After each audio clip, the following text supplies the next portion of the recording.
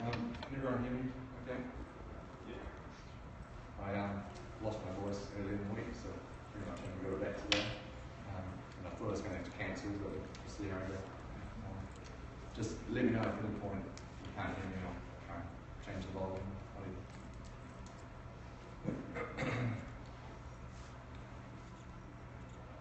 Alright, so I'm Yorke. I'm from New Zealand and I work for an engineering consultancy called Aurecon. We're about 7,000 staff, mostly across Australia and Africa and Asia. My role is a design technologist, so I sort of explore technology and how we integrate it into the sort of work that we do. So today, basically I want to run through how we're trying to change the way we engage with design.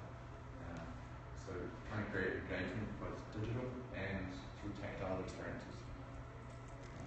I'll cover a number of Autodesk software, the sort of platforms I work through, covering things like recap and ReMake, and VR and AI through 3ds Max, and starting to explore the Stingray game engine, and how Fusion 360, which usually wouldn't be associated with engineering right here, because it's more of a product design program, but how we're able to use it to, mainly for 3D printing, but to be able to use it to cross boundaries and help explain technical knowledge. So, really sort of start for me. Back in 2004, I started out, it was my first job in the AEC industry. They gave me a computer and Autodesk, and that was it. Come forward to 2016, and my hardware setup now is certainly grown. Everything from mobile computers, iPads, iPhones, VR and AR equipment, drones, little microcontrollers from the likes of Raspberry Pi, Arduino, and also high resolutions with portable little cameras like GoPro, and also 3D printers as well. Now, on the software side, that's certainly growing as well. And these are just the ones I can fit on this page. So, the problem I still have, though, when I look across the industry, is even though we have all this equipment and all this software, a lot of the people I see are generally still just using maybe one or two pieces of software and pretty much just straight out of the box. They're not trying to look for any other alternatives or how to use it other than how it was prescribed to them.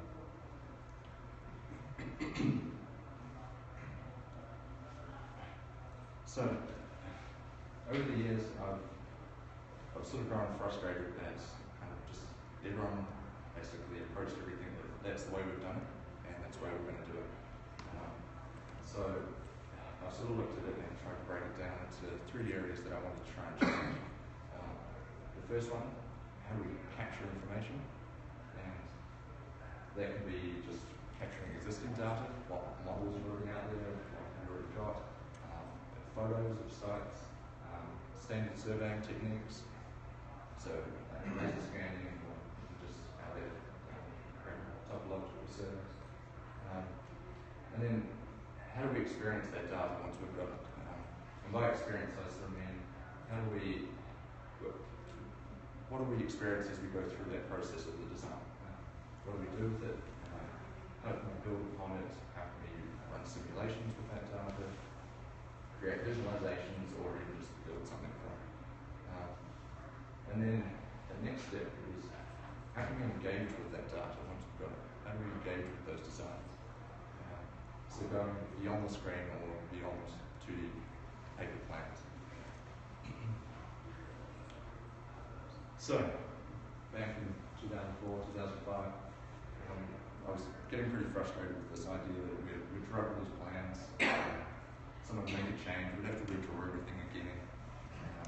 Everything was still pretty much in 2D, and deliverables obviously still just 2D paper plans. So I started exploring some alternatives. So we had this house project come up. It was quite a significant design. So I decided to go all out and in AutoCAD model the entire thing. Every piece of steel worked, all the concrete, every single bolt, even reinforcing. My computer certainly hated me for it. It was a lot of work, but it felt like I was finally getting somewhere. I was going beyond this whole 2D world that we were stuck in. Fortunately, Reddit came along for us, so I didn't have to do all that manual work anymore. So we were able to change and sort of evolve into that. But I kind of felt like I'd got somewhere. I'd gone from just what we did, and I was starting to move forward. Now, around that same time, we acquired a transportation company. So they would do a lot of traffic simulations. And they ended up sitting within my line of sight. So I'd sit there with my done 2D plans and now my 3D models, which were still done but static. And I'd watch their screens and they were organic, they were alive. There was things happening, there was simulations of vehicles all moving. So I got talking to them, and they were still, even though it was alive, they were still stuck in this 2D world, and they wanted to know how could we sort of blend the two together. So we started exploring some alternatives, and I came across this piece of software that was, it's an artificial intelligence package that was designed for the movie industry, and it allowed us to start doing things like simulating the movement of people. And at the time, pedestrian simulation was more of a chessboard game system where if this square is empty, I'll move to that square. And this was the first time we were able to create like an organic sort of simulation where each one has their own brain, each one has their own desires, and they all use visual and audio cues, and they're able to move around and avoid each other. So we're certainly moving forward. I've gone from 2D to 3D and now to bringing things to life. But this was still 2D in theory. So these people just had to move along the ground. So I thought, well, how can we explore 3D environments now? So I decided to try and simulate birds instead. So given that they have a full 3D environment, they're able to move around. So in this simulation here, I set up 3 different species of birds. Each one has a preference of the altitude they'd like to fly at, and they will follow each other and flock together based on visual cues. And you'll see, so I'll speed it up in a second, but you'll see how they finally start separating into their desired groups. And then the other thing you'll notice is the green ones occasionally they'll dive to the ground. Now I still don't really know exactly why that was happening because we didn't program that into them. We just basically gave them their desires. And all it was just a few of them decided to break off, and then they follow each other, and once they get to the ground they realise that they prefer to be with the flock and then take off back up. So we're finally getting somewhere. We really were able to create 3D environments, we're able to simulate a 3D environment. And back at that time, we still couldn't really simulate vehicles and pedestrians in a single model. There was a few options out there, but nothing that was really organic and provided a true representation of what goes on in nature. So combining these, we're able to simulate. So this is a train and bus station. So buses you'll see coming along the top, and trains through the middle. Now, the buses, they've got their own brain. They're basically autonomous agents, as well as the people and even the trains. And pretty soon you'll get to see just how organic it is, and the fact that the buses really try and push their way through the pedestrians, which is not a simulation packages that if you're too rules-based, basically they would stop until it was clear. So this was great. We could really simulate nature. The problem is the industry wants industry standard software, and we've gone beyond that. And it was almost too natural. So we used this on a number of projects, but we didn't really go much further with it. So we've got to this point, and we'd hired a meteorologist as part of some wind farm projects that we were doing. And I got talking to him about the fact that we can now simulate nature. We can simulate all these 3D environments. And what we do as far as taking his knowledge of weather and integrate the two together. So we started looking at how we can blend CFD analysis, so the wind flow through a city, with things like direct sunlight, humidity, ambient temperatures, and we were able to calculate what we came up with was a comfort value. So we could start predicting the comfort values around certain areas of the city. And that way, in new precinct designs, new restaurant areas, we can start predicting, is it going to be a comfortable environment to sit in?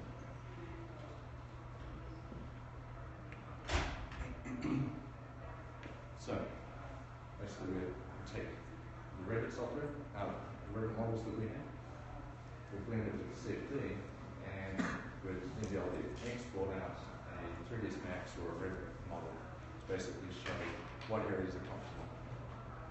Now, this took a lot of manual labor though, and at the same time I've been experimenting with Dynamo, which may have been on the computational design package. This was back in the very early days of it. And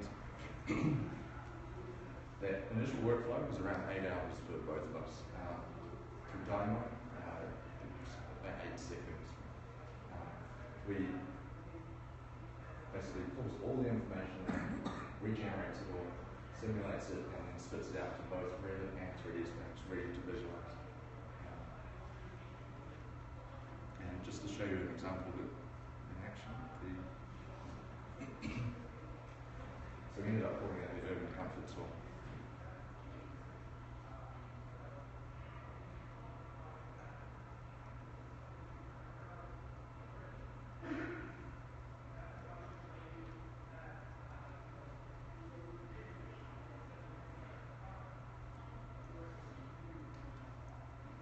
Now, some of you may have heard that about 6 years ago we had some fairly devastating earthquakes in Christchurch, which meant pretty much all of our CFD had to be rebuilt.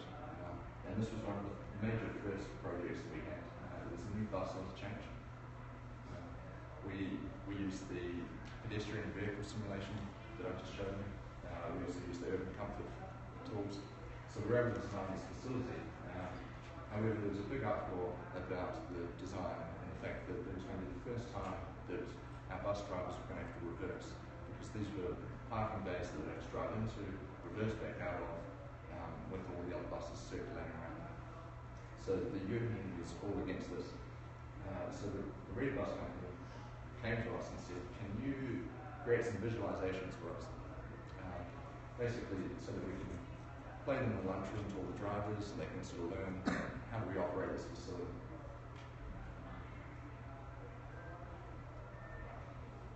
They also told me, don't show me anything fancy.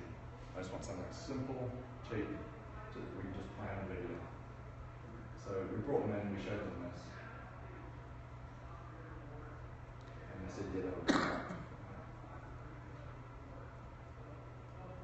But I said, well, I've got you here now, so we'll put in 3ds Max, we'll create a visualization, it's a bit of an experience, but what if we created a gaming experience? What if we could actually train the drivers to use the facility?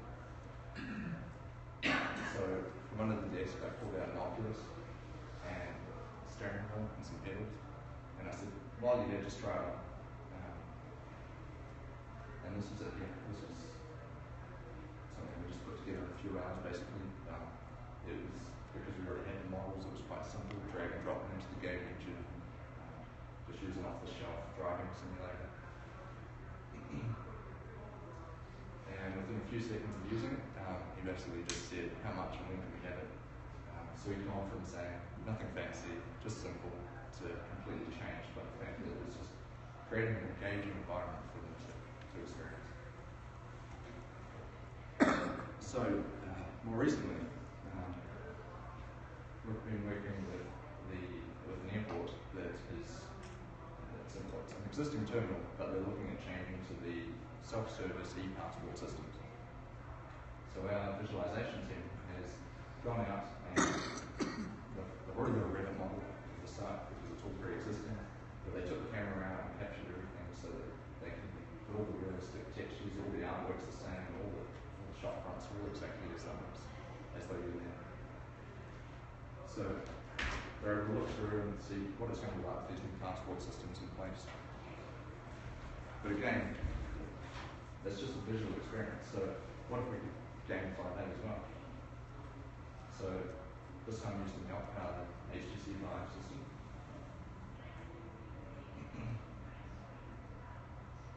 We're able to put them in there and have them explore the whole system, walk through it, understand what it's like.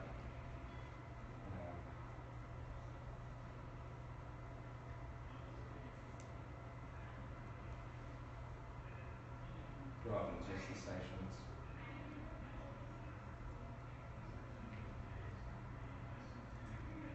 And really get a true sense of the feel for how it's going to operate. But this is still really just an experience. I mean, you're not really engaging with the data or with that design. So next step is how do we really create an engaging environment?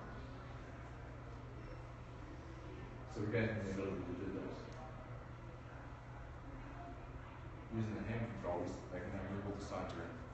So they can actually explore the whole terminal, check and make sure all the signs are all in the right places, and they're all visual from where they're standing.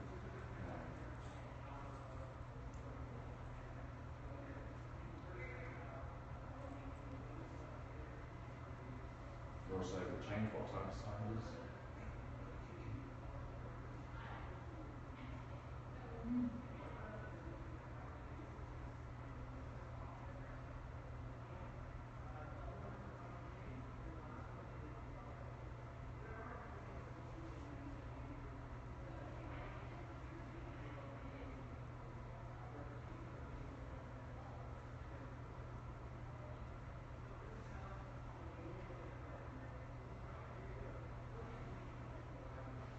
Go back and check, is that how we want it? Does that look right? Draw lines and things.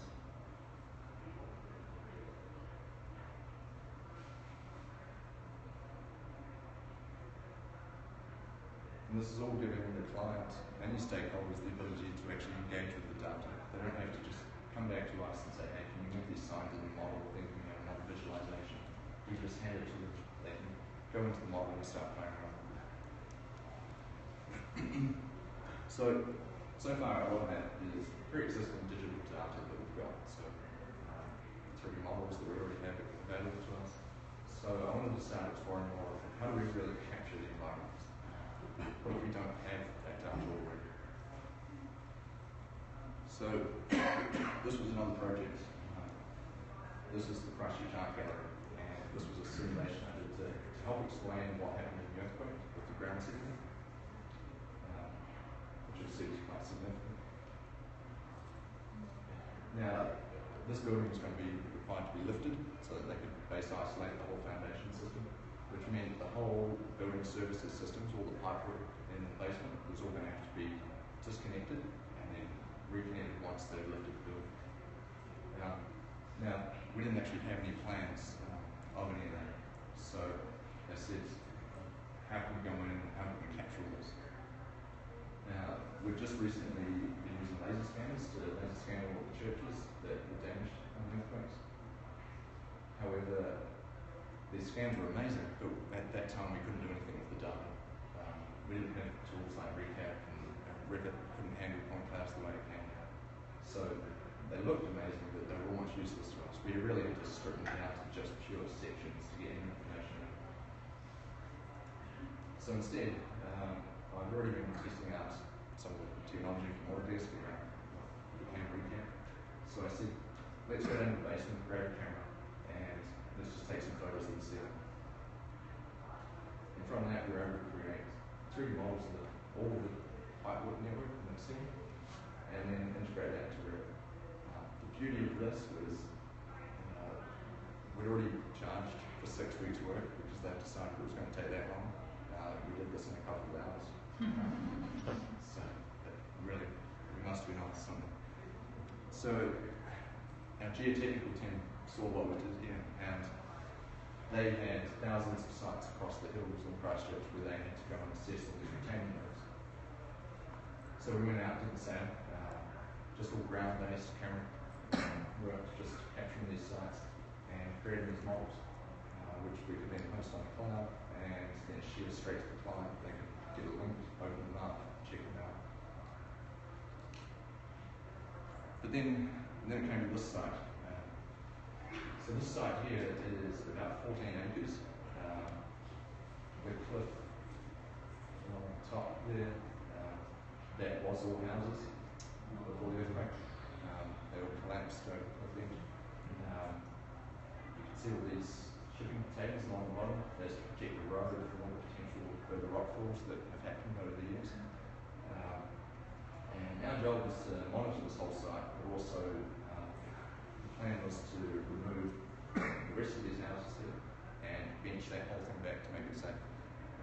And at the same time, this whole bottom area had to be reshaped so that there would be a nice catch trench for any further rockfall.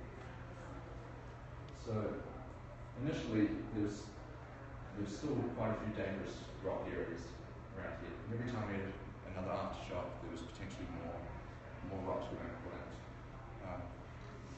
So at the time, the only real solution was abseilers.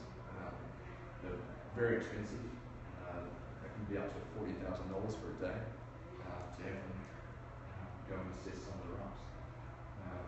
So in the background, I've been working with some UAVs, some drones, and said, why don't we try that instead?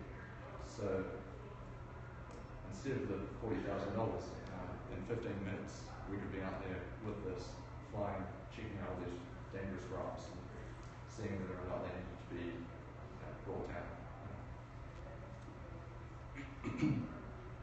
So now we have this capability to capture data, and we also have drones. So why not blend them together, obviously.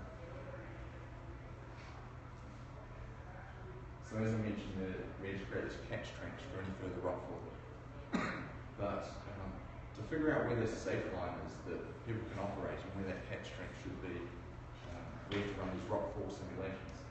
So using ReMake, very quickly fly the site, generate a 3D model,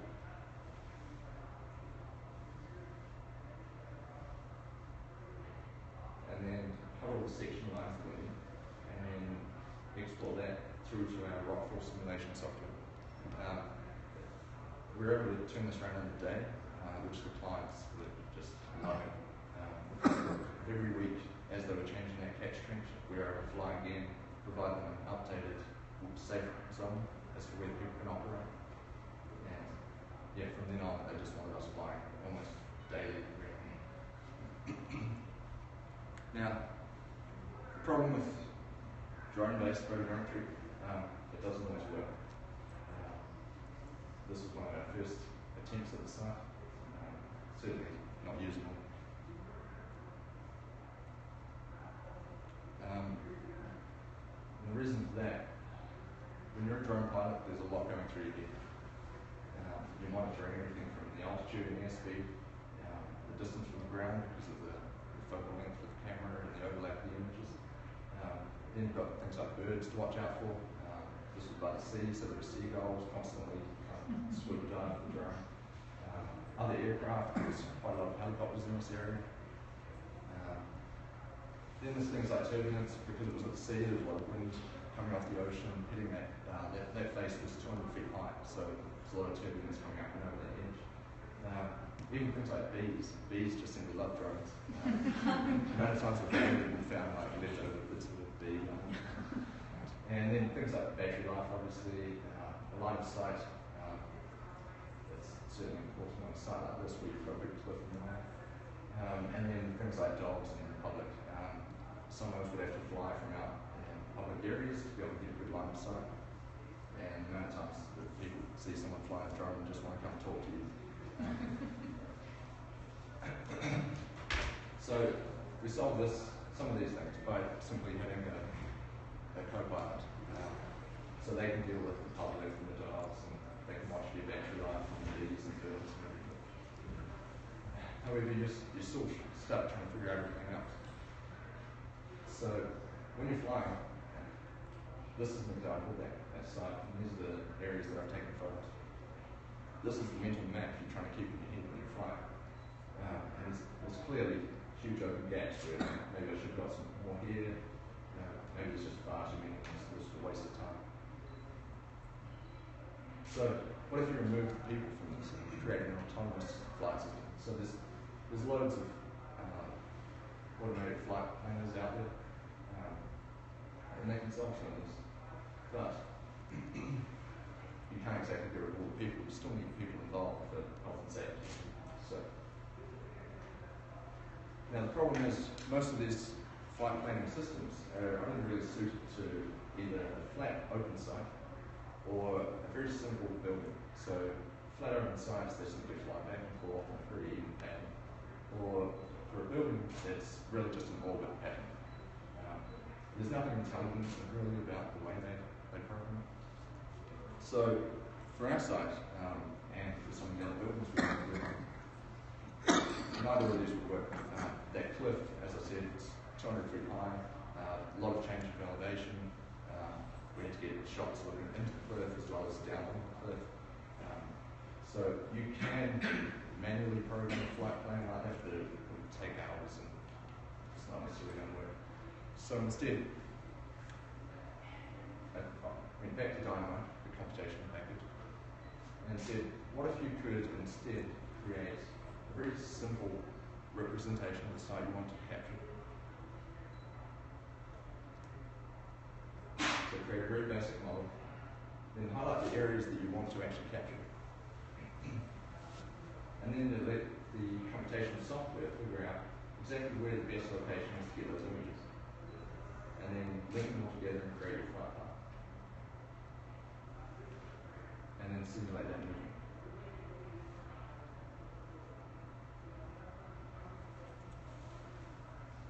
So this in action.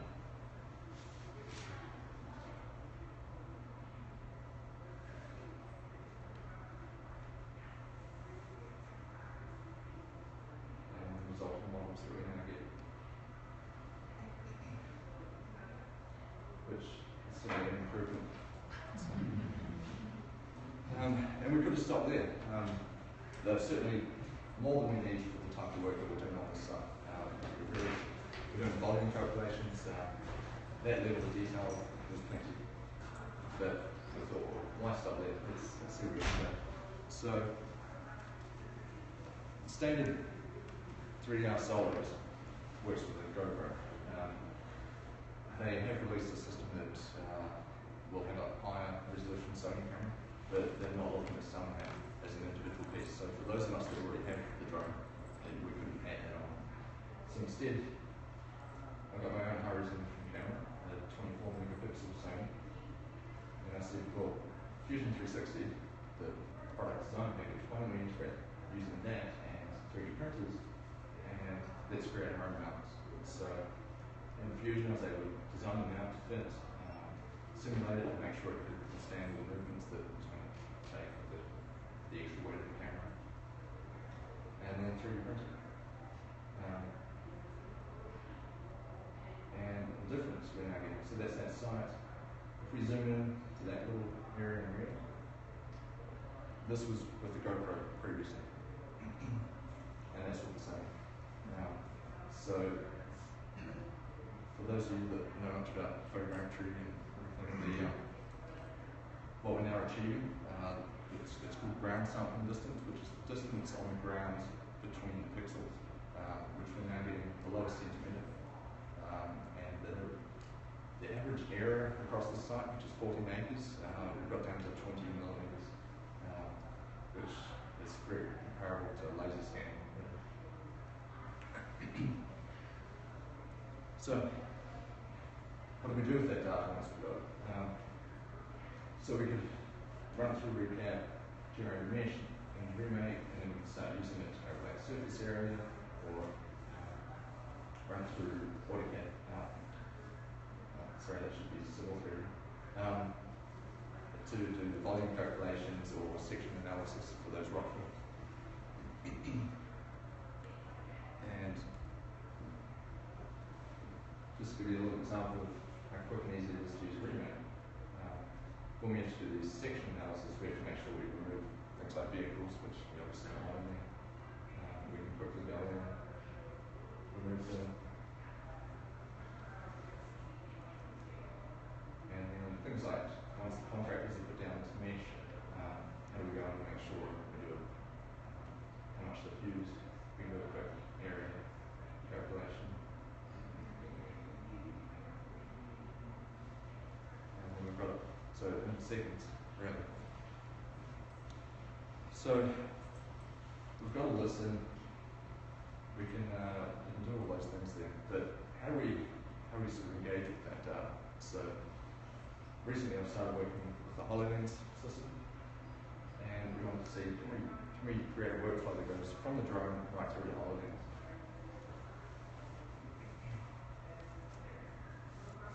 So now we can bring the whole site, put it on a meeting table in front of us, and explore that site. And the thing that really stood out with this is you'll see I'm pointing into a part of the cliff in a second.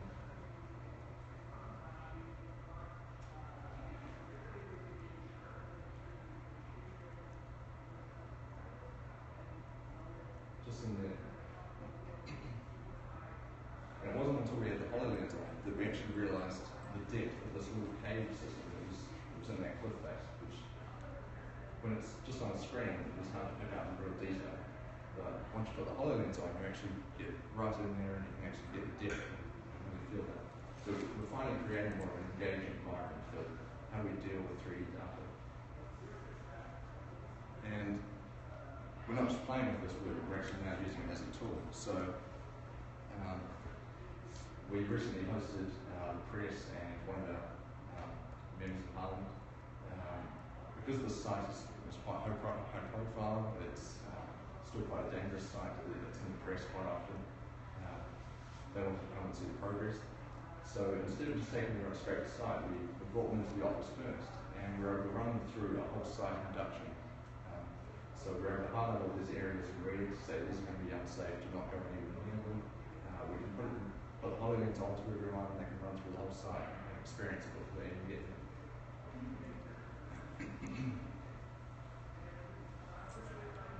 So that's bringing static data into the HoloLens. But what if we can actually integrate it with simulations as well? So I went back to the work that I've done in CFD, and I thought, what if I could create the office environment around me? So I found the old 2D AutoCAD plans. I quickly created a 3D model with all the furniture and everything in it.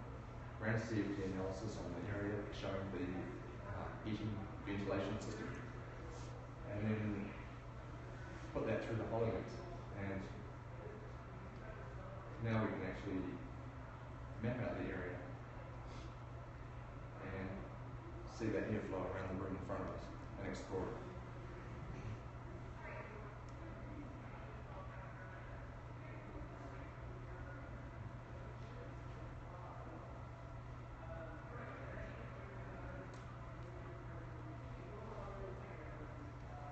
Now, so far everything's been very digital.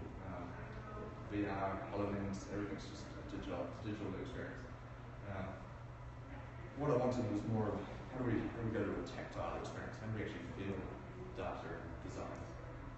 So, another earthquake example. Our geotech team was going through.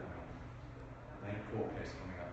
Basically, it was around the assessment of the piles after a building's gone through some lateral movement. So, in this case, they were trying to claim that we should have gone back and checked more piles in this situation. But we wanted to explain that basically, if all these piles are connected with the pile pack system, they're all going to act the same way. So it came to me and said, like, this little hand sketch and said, how can we create something that we can take to the judge to sort of create in layman's terms so that he can understand how it all works. So they've seen the work that I did with the art gallery, we simulated into a visual experience, but we thought, how can we go one step further? So again, using Fusion and 3D printing, I designed and created this system, which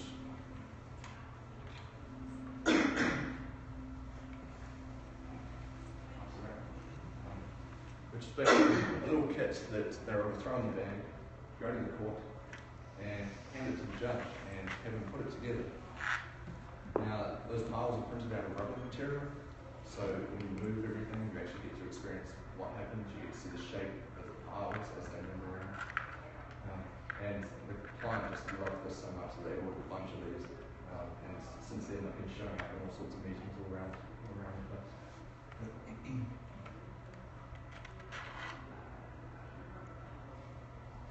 So now that we've got this ability to go to tactile experiences, and we've also got the ability to capture data with a drone and create a real-world scenario, how can we do something similar? So some of you might have seen in the exhibit hall, there's what's called an augmented reality sandbox. It's basically some sand with a projector and a Xbox Connect scanner that basically calculates the depth of the sand and then reprojects the contours over the surface. So using Fusion, I designed one that would be CNC fabricated out of a single sheet of material and 3D printed some brackets. And then that's the sandbox system there. So we wanted a kit set system that you could put together, put in the car, take somewhere, pull the sand in, put the connector on, put the projector on, and it's alive.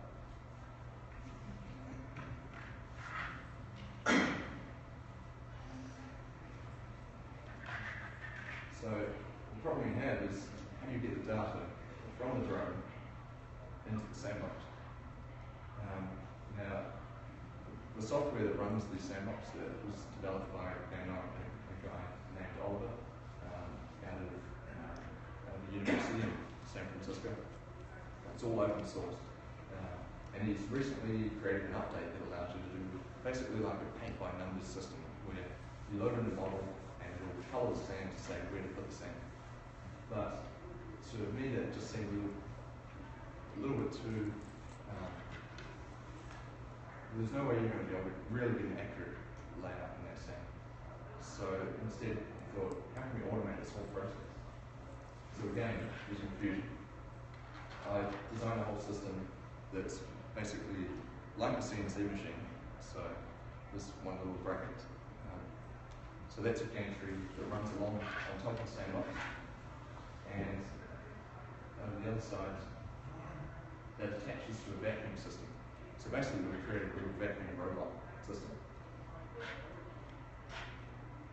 Now we can go from drone to recap to ReMake into Fusion, and using Fusion's CNC capabilities, we can actually use that to drive this automated system as well.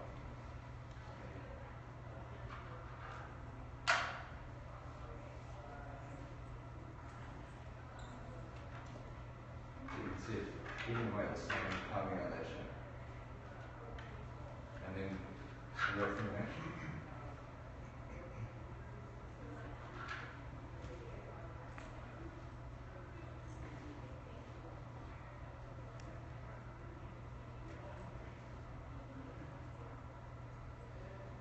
So now we've closed that loop. We're able to go from the drone straight through to the sandbox, have a scale model of that sandbox of the site in the sand.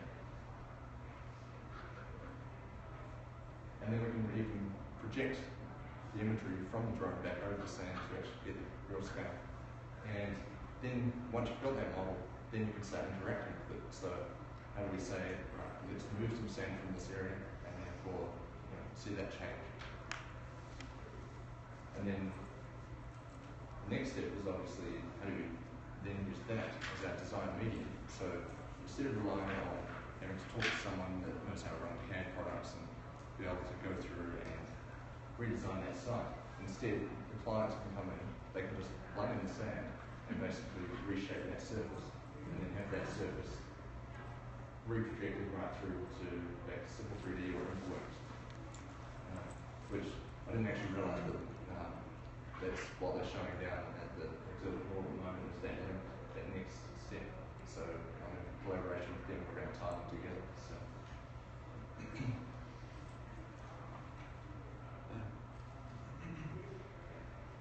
So, any questions on any of that? I was just wondering, when you did the airport simulation, I saw the software flow using Stingray and Unity. Using one or the other? Yeah, we're exploring both. So our visualization teams have used Unity for a long time. So they're very versed in that. We were part of the initial testing for Stingray as well. Obviously it's still quite new, so we're sort of using them in parallel, testing for both.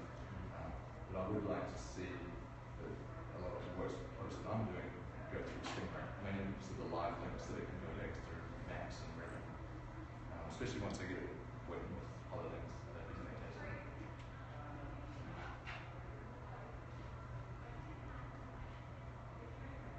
So tell us a little bit about why you chose HoloLens for the kind of VR type experience instead of something like a HTC.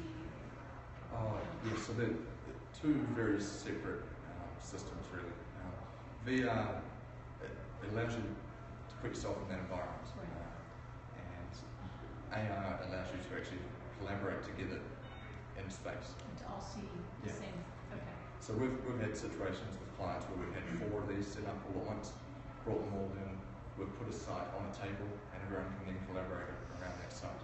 So if I point at something on that site, you can see me pointing at it. At the same. Yeah. Whereas if we're in a VR environment, you can't see what I'm doing. Right. We're all just in this little black box. So, okay. So we're not just using the one, we're still exploring more.